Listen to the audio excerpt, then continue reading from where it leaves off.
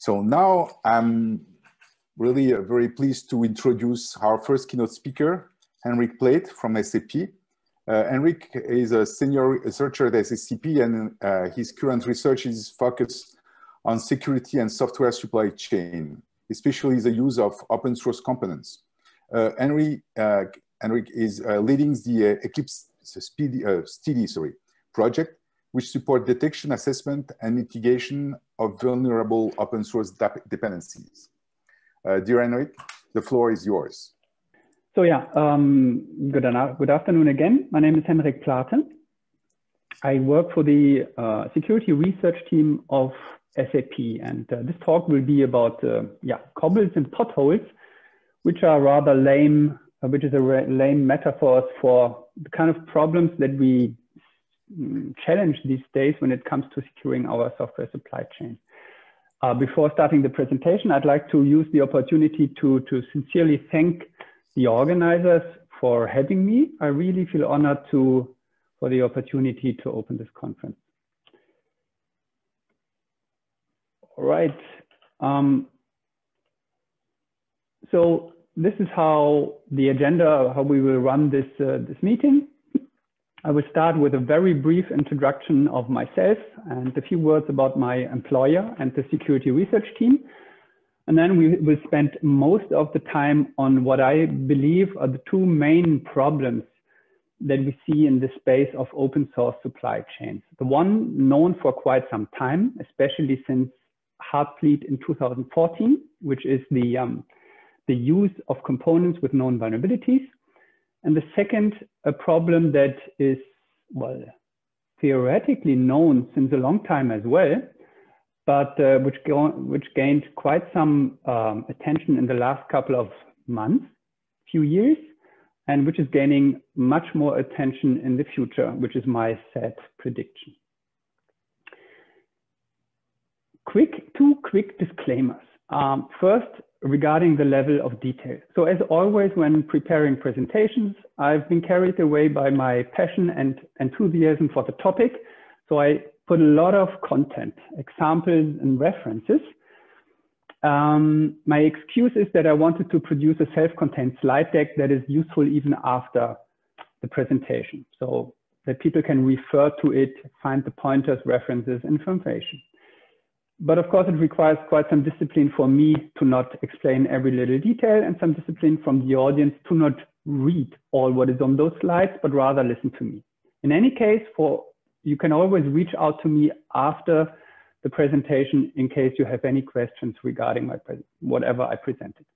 The second disclaimer is regarding this fear mongering, and this is kind of a problem inherent to the whole security domain, right? It's always like as if we find pleasure in making people afraid of security risks and vulnerabilities and so forth. I try to stay away by quoting and presenting information from research papers and studies that have been hopefully produced by independent researchers. Let's see whether this worked out. I leave that assessment to you. So very quick, I'm German, as you hear from my accent, 46 years old, and I spent quite a good share of my life in France. I developed software for many years already, and rather accidentally, I became a member of the security research team at SAP Labs in southern France. That was actually a great accident, and I'm happily working in this domain for more than 10 years, where I did architecture, code reviews, developed some secure developer trainings, acted as as the coordinator of European projects, and so forth.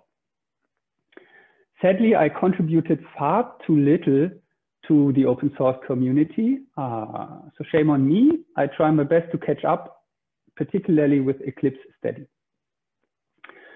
And I'm a cycling enthusiast, which is explaining this metaphor and the occasional appearance of some cycling related pictures in my slides. And so those pictures come from this infamous one-day race, Paris-Roubaix, which is actually known for its cobbles or cobbled roads in Belgium. SAP and open source, well, how does this fit together? I would say not very much if you think of the software that we developed 20 years ago. And here's a screenshot of the infamous travel expense management solution. Maybe many of you have seen this bluish, unintuitive UI. That was really all 100% closed sourced communication protocols, programming languages, IDE, and so forth. That situation changed drastically, as for the entire software industry, I would say. By now, we are a heavy consumer of open source, but we also try to give back. So we contribute to existing projects and we release and start new open source projects by ourselves. One particular noteworthy example in the year 2020 is this Corona One app. So this is basically tracking relationships between people using some decentralized data storage. It has been developed with a couple of other companies in a rather short time frame of 50 days and is now available on GitHub as well. For what concerns SAP security, we consider ourselves being an applied research team, bridging academia on the one hand side and SAP product development on the other side. So we basically try to transfer and communicate new approaches, concepts, tools from academia to product development and see what is applicable and useful. And we try to communicate real-world security problems to the academia and see where there is a fit. We have been quite successful in terms of peer-reviewed publications. And we have 8 strategic research areas. I'm not going into those or the majority of those. One area is open source security analysis led by myself. And you will hear a lot about our work and current trends in this domain later on in my presentation. And the other topic of relevance is secure Internet of Things, which is led by a colleague named Laurent Gomez. And for that topic, I spent one dedicated slide to exemplify the work we are doing in the area of secure IoT. The first interesting observation when talking with Laurent a couple of days ago was that he would actually not call the secure Internet of Things anymore, but he would call it distributed enterprise systems. And this change in the name is reflecting a trend where those things are not any dumb devices any longer that collect data and send this to some central backend, but they become smarter and smarter such that programming logic and data is moving from the central enterprise systems to those devices, which brings its own new challenges. This shift or this trend is also exemplified with 2 of the areas of work of Laurent and his colleagues. In former times, they were working more on secure end-to-end communication channels, where the problem was really getting data in a secure way to backend. And a good paper in this domain is the one I cited here, where he was basically developing a cryptographic scheme to protect the confidentiality of the data being transmitted end-to-end. End-to-end meaning the data is encrypted on the device like sensor data and stays in an encrypted fashion in the database, and decryption only happens shortly before any processing or display. There were a couple of requirements like device-specific keys to support authentication, frequent key changes, and a couple of more. This solution is now used in the water distribution system of the city of Antibes here in southern France, where basically sensor data like temperature, water pressure, water levels, and so forth are sent to some analytics backend and then presented and analyzed with some dashboard. The second example is of a paper I wanted to cite, relates to where problems appearing when you move application logic and data to those devices. Here he was recently working on basically especially protecting the intellectual property of machine learning models that are deployed on the device, and at the same time protect the input and output data. And what he did basically is he was using homomorphic encryption in order to protect the weights and the biases of the layers of the neural network, and in order to protect the model, and which was working over the encrypted input data, which was in the evaluation phase encrypted video data. And so the use case of this technology is to basically protect or use the data of video cameras deployed in on-TEEP, again, in order to find out whether there are any suspicious activities that could relate to terrorist attacks. So for example, if there are lorries or trucks being parked for a long time in front of some critical buildings or so forth. Right.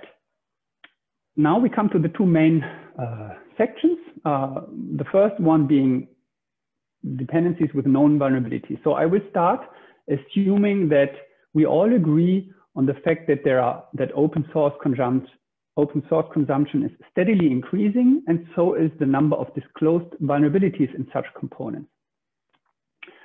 One number in this context is that typically an application contains around about 100 dependencies or upstream projects. And a good percentage of those have known vulnerabilities, or are let's say, are subject to vulnerabilities.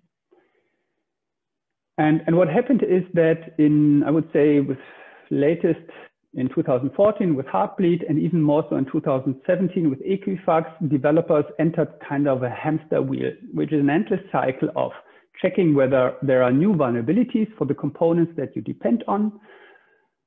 For every finding, try to figure out whether these are false positive findings. If not, assess whether those vulnerabilities really matter in the specific context of your application, because maybe they're a part of some code that is not invocable, not reachable in the context of your application.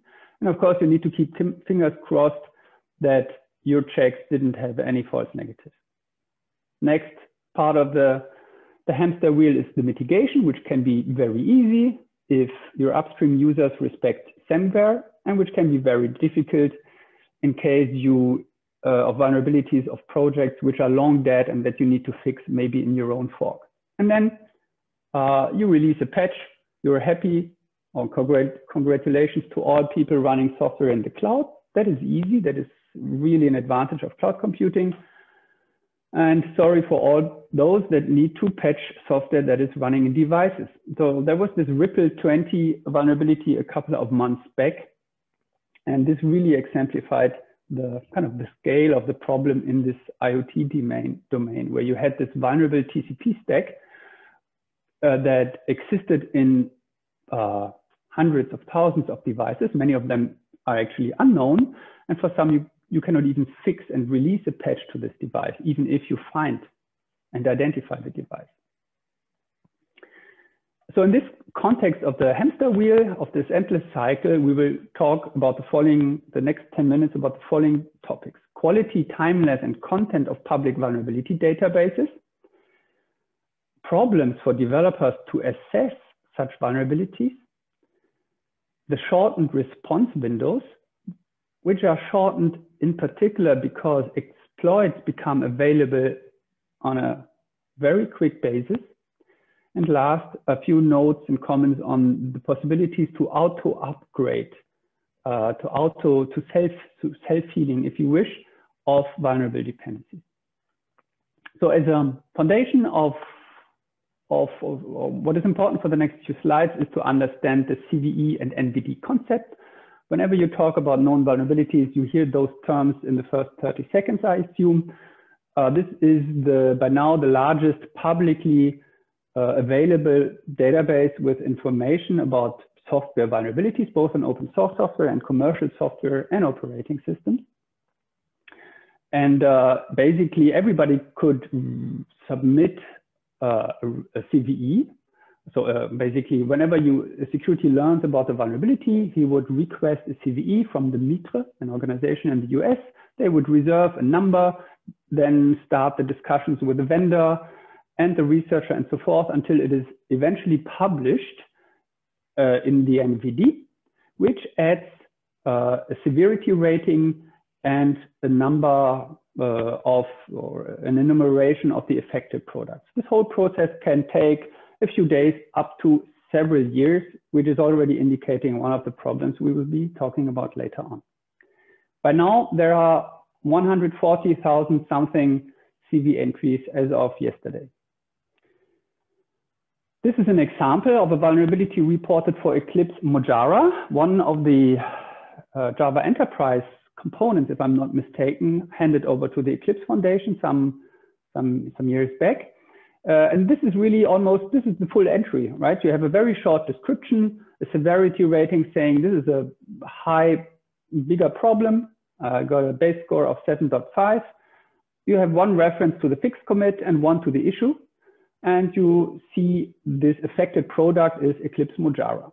This looks neat, but it is by far not sufficient to let developers, downstream users of Mojara, decide whether this vulnerability really matters.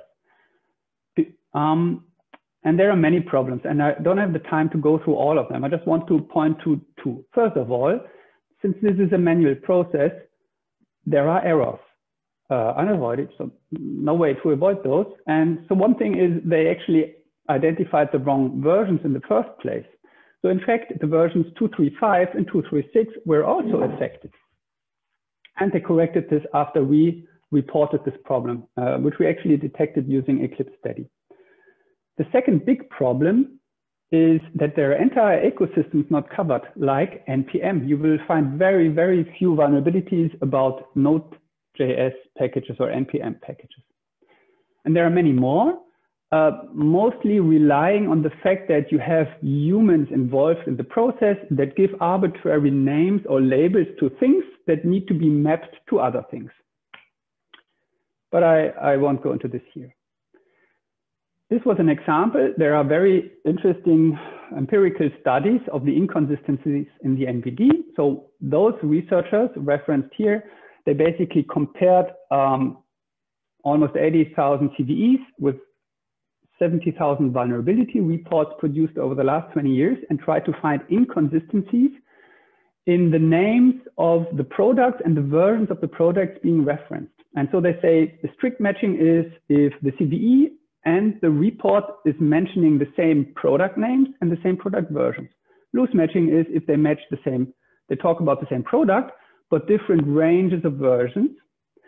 And when looking at it, and if you talk about different version ranges, basically one is overclaiming and the other one is underclaiming the number of affected products, right? Or product versions. And when they did this, they figured out just by comparing CVE and NVD that only 70% of those really have a strict match talking about the same affected product versions.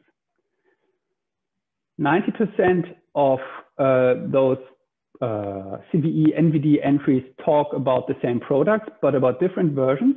And the consequence of that is in 10% of the cases, they cannot even agree on the number of the products being affected. And this is getting worse if you compare NVD to other information vulnerability reports like the exploit database and so forth.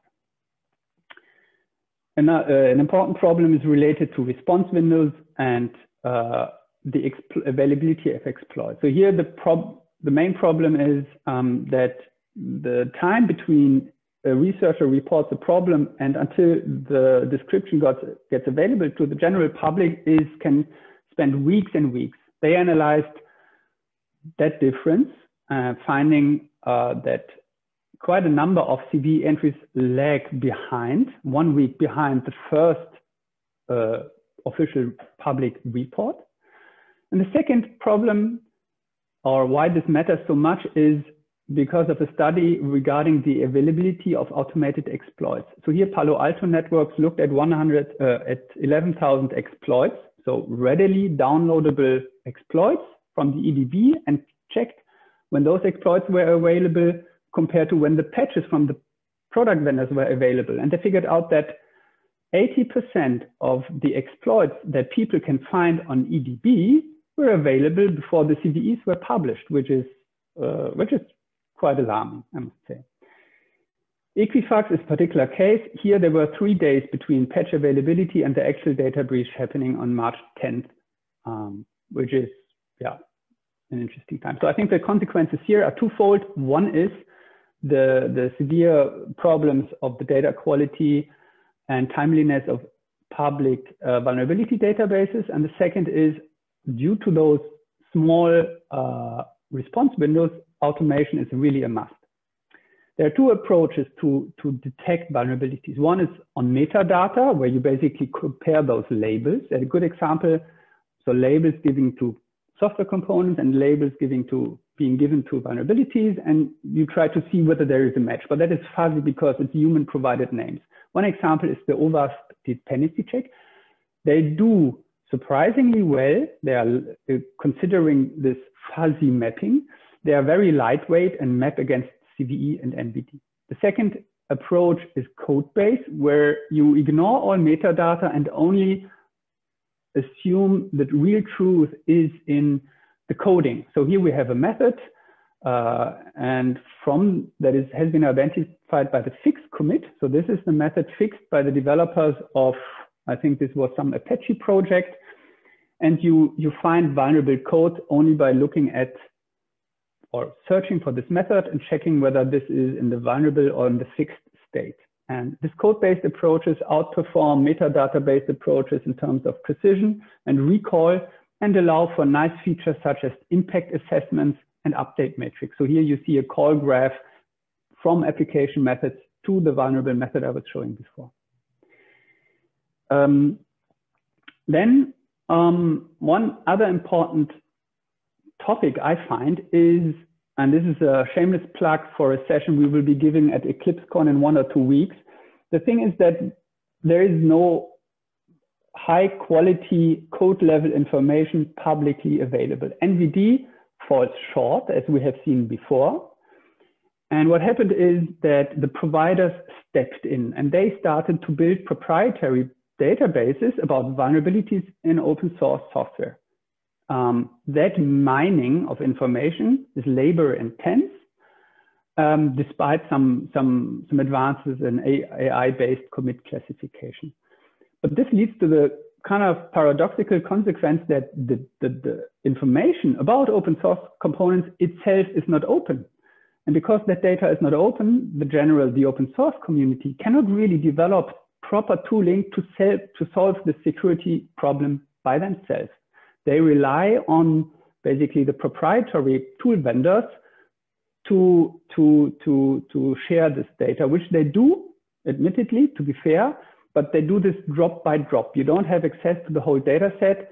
And as all the machine learning AI guys can tell, that is what you would need in order to really work and progress in the area.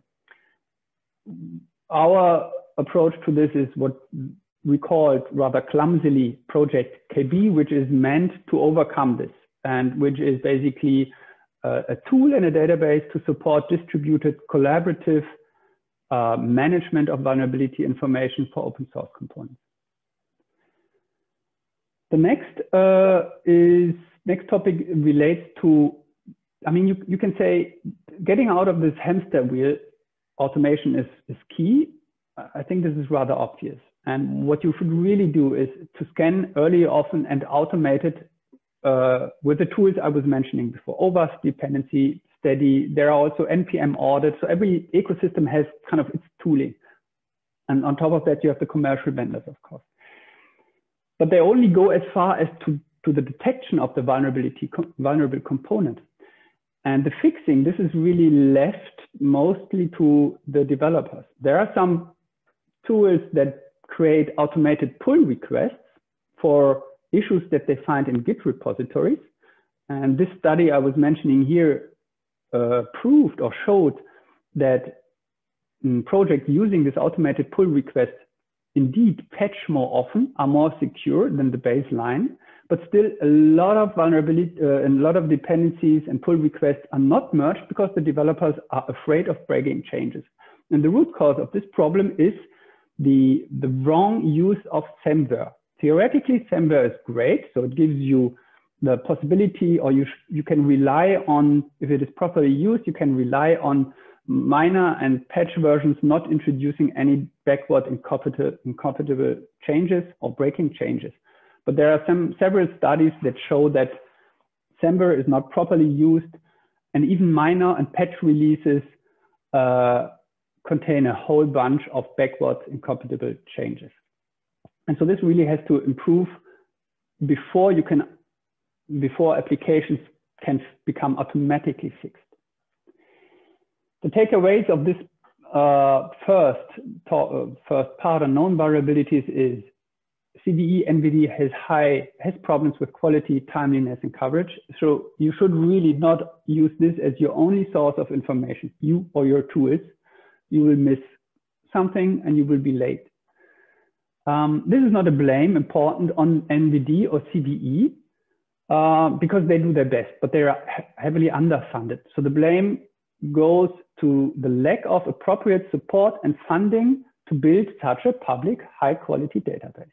And it was important that commercial vendors stepped in, but I strongly believe that the open source community should solve this problem by itself, and that requires a public database. And these are the two other takeaways of that part. Automated detection and fixing is really needed to address this shortened response window, and that code-based approaches improve significantly over approaches that rely on metadata. That is concluding my first part. I'm running a little bit of time. Let's see if I make it. The second part is on supply chain attacks. And I would like to start this with a nice quote from a security researcher saying that installing code from a package manager has the same level of security as curl site com bash.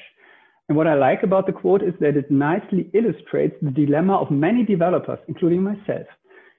If I come across, or if somebody tells me I should fetch whatever web page and execute it in my terminal, I would become suspicious, or I would ask me some questions, maybe have a look at the script.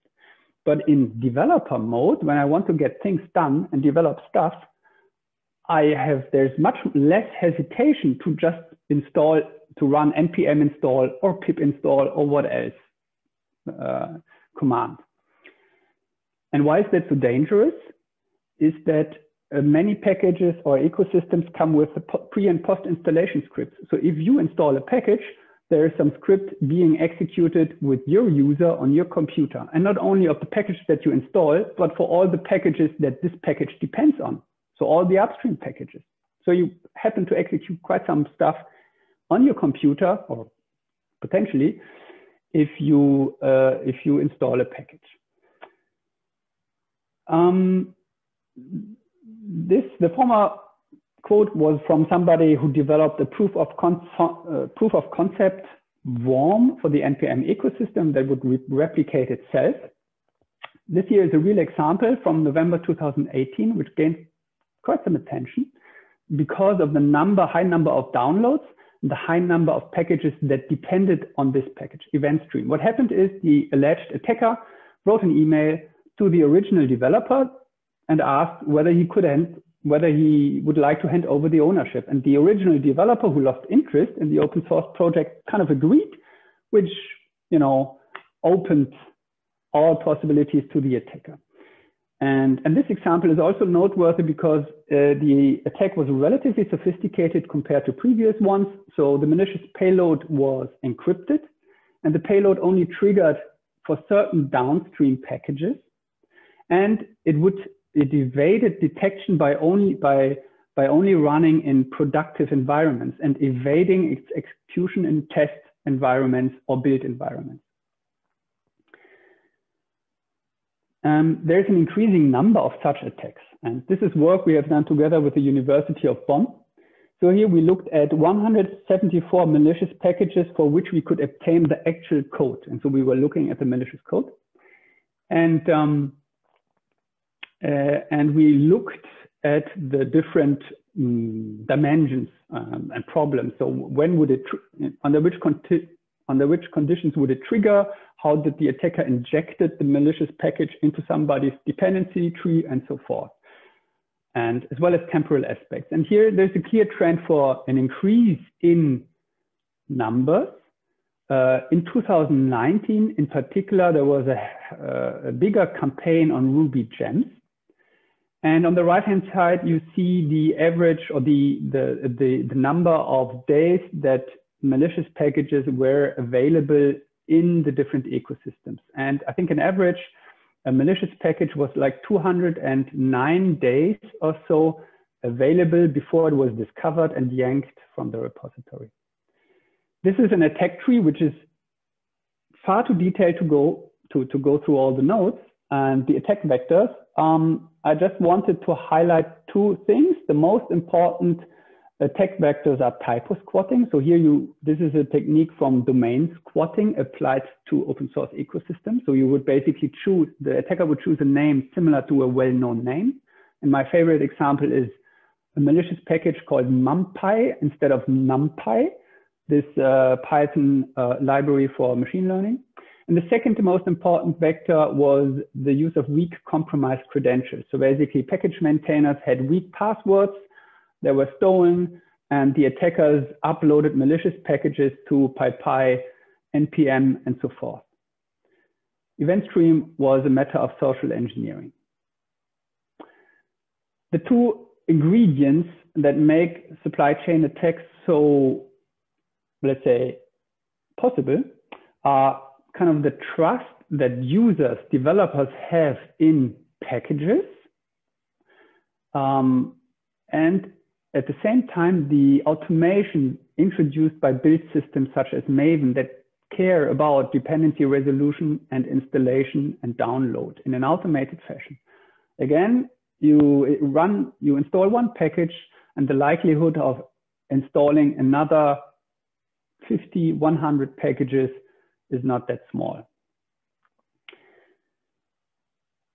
I think I just have 5 minutes, so maybe I hurry up a little bit. Actually, I should probably go to the conclusions already of this section in order to not go too much over time. So there is a number of considerations related to trust, the implicit trust in the ecosystem.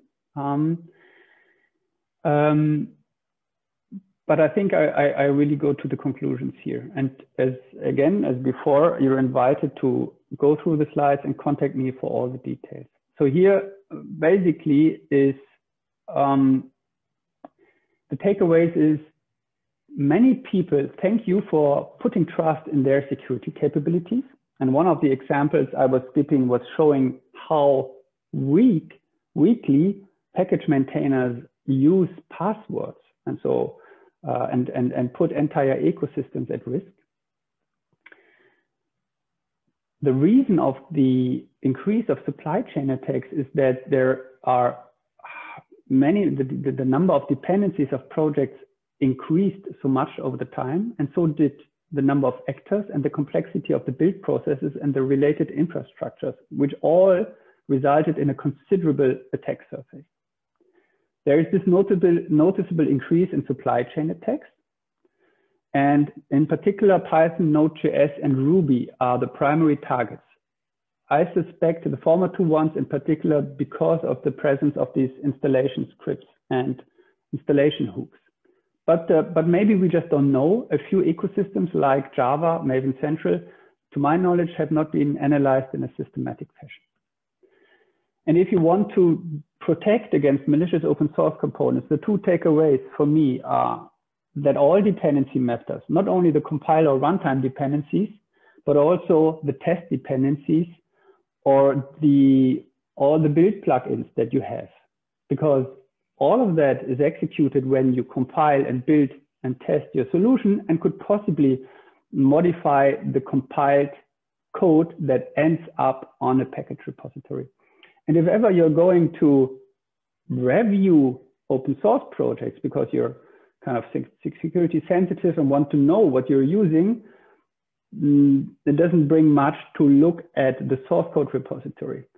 You should really only look at what you download, which is sometimes ugly if it is for compiled languages, but looking at the source code will not help you against detecting supply chain attacks. Known vulnerabilities, accidental vulnerabilities, but no supply chain attacks. It is an active field of research, which hopefully will yield some results in the near future that then will become integrated in the different toolings and different stakeholders, or by the different stakeholders. A few closing remarks, and I'm really sorry that I had to rush a little bit. I hope still my main messages got through. What is missing really in terms of supply chain attacks is that there's no comprehensive and comparative study of the effectiveness of different safeguards in the different ecosystems, and then a subsequent gap analysis. So kind of have best practices and tips and tricks here and there, but we don't have really some a good study of how much that is solving the problem. I have a couple of selective and opinionated or an opinionated list of technical safeguards. I didn't want to go into organizational safeguards such as training, awareness, and so forth, but I'm more into the technical stuff. But before showing those, I wanted to mention a few things. One particular, and this goes to all, especially the commercial users, I think they deserve more support. Both the upstream projects used by commercial vendors as well as the infrastructure providers. And a good example is PyPy, which is run by as few as 10 administrators for more than 450,000 package owners and more than 260,000 projects. And there's no surprise that these few people struggle to fix and run after security issues. Out of scope of this presentation are very interesting topics, maybe not to work on, but to follow from the distance. One is a number of government regulations and standards that will be imposed in the near future on software development organizations. An interesting topic always is liability of commercial software vendors. I mean, for all the open source providers, we have our open source licenses solving the problem in terms of legal liability. But for commercial software vendors, this is a dedicated topic. And then there's also this topic of moral responsibility. And this became apparent in this event stream example I was showing before. He had an open source license. He was fine from the legal side, denying all liability for however the project is used. But there was a huge debate in the issue where they discussed the problem.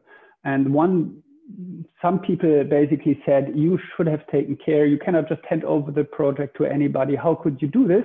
And there were other people, including the developer who handed over the project, saying, well, this is a spare time activity. I'm investing hours and days, and this could be not demanded from him. So I find this a very interesting discussion and open problem if you want. Right, and this is a list of safeguards. The upper part is just standard stuff, well-known, relatively cheap, mostly, that should be applied where possible. I find the lower ones more interesting. And you don't see the upper parts because I didn't want you to read through all those. The lower ones are more interesting because they address the problem, one of the big problems, which is that the builds of open source projects happen on arbitrary system.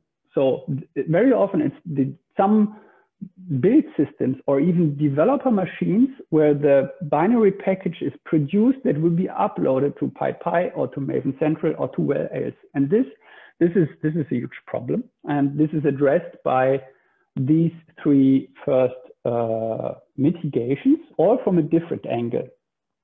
And the last topic I wanted to put this because there are ongoing research works that suggest that the whole attack surface, or let me start differently, that a good portion of the open source components that you pull into your project is actually not needed by your specific application.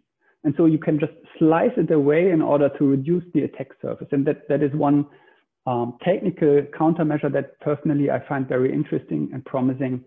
And I hope there will be some research in this area soon. That is, and I was really rushing as I feared in the beginning, basically my presentation. Yeah, sorry again for the few examples that I skipped in the supply chain attacks part, but I hope you got my main messages and main points. Thank you so much. Are there any questions? Thank you, Henrik. Not question, I think. Maybe during the certainly the breakout session. Certainly. Thank you very much, because we are in a little bit in a hurry now, and let's now I will give the stage to moderator to Rosaria and Marco to follow up on the next speech. Philippe, just to say that we took notes on of the questions that appeared in the chat. Okay. So okay, our speakers will be available at the end of this session for a breakout. So please join us, and you can ask all the questions that you want. Thank you. Okay, very good.